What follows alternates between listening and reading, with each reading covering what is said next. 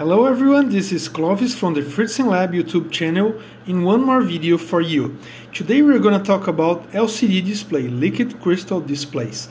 This you are seeing here is a 16x2, which means 16 columns, 2 lines, blue backlight display. I've written fritzenlab.net LCD 16x2 in it.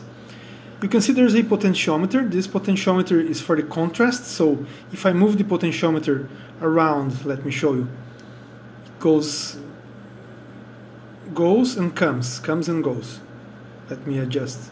So yeah, the potentiometer is for the contrast. I'm using six pins of my ESP32 to control the display. 4 pins are data and 2 pins are control.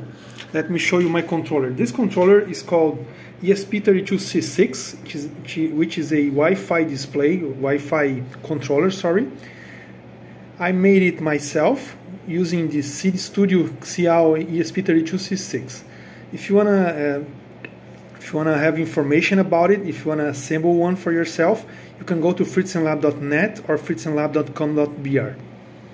Talking about the LCD again, so as you can see, I've written fritzenlab.net in it.